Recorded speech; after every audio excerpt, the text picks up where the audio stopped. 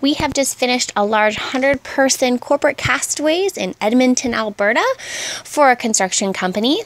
We had them in the field behind their office completing a total of 9 challenges. It was an overcast day in Edmonton, but everyone had a great time.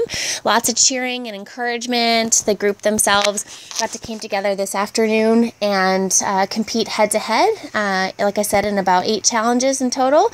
They all had a great time and couldn't help but enjoy each other's company and learn the benefits of having a team building activity as a group. So they had nothing but positive things to say.